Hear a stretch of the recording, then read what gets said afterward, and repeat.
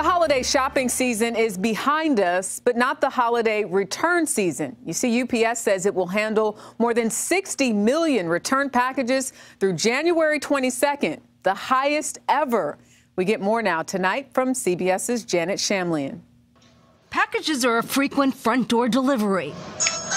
And those purchased online were a big part of the holiday, topping 20% of sales. The more startling number is the e-commerce return rate, 25% compared to 8% for a physical store.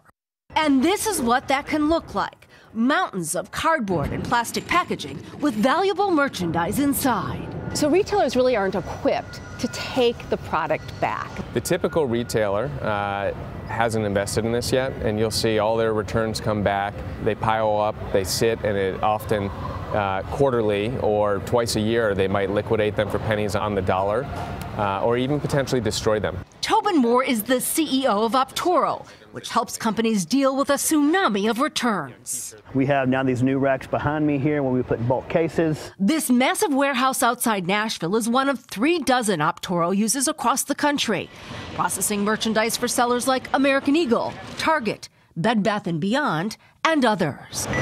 Workers use Optoro's software to check in the merchandise, ensuring a refund, then relisting the product for a new sale. These items will never go back to the retailer's warehouse. They're held here until sold again. The volume here is incredible. On just these two racks, there are more than 120,000 items that came in as returns, and most will leave this warehouse as a new sale within a week. They're housed here. It's the most efficient thing. Wherever that good comes back, if you can get it back to stock from there, it means less shipments, less touches, less waste.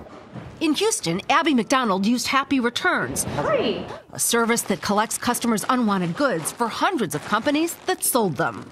It's postage and box free. Did you already start it online? I did. I have the code. Perfect. A QR code is all you need. McDonald sent back a dress she bought online from the women's clothing company, Draper James. And then it's close to my office, which made it easy to pop out at lunch and drop it off here for free. Paper Source locations like this are among 3,800 collection points nationwide, an average of 20 returns from multiple sellers shipped in a single box, reducing waste and expediting turnaround time. Not everything is resold. Almost 6 billion tons of returned items will end up in landfills after the holiday season. If an item is the wrong fit for a consumer, finding the right one for that returned product is key. Our technology connects every returned item, no matter the condition, to its next best home as efficiently as possible. Minimizing shipments and getting the product back into stock quickly. A win for buyer, seller, and the planet. Janet Shamlian, CBS News, Lebanon, Tennessee.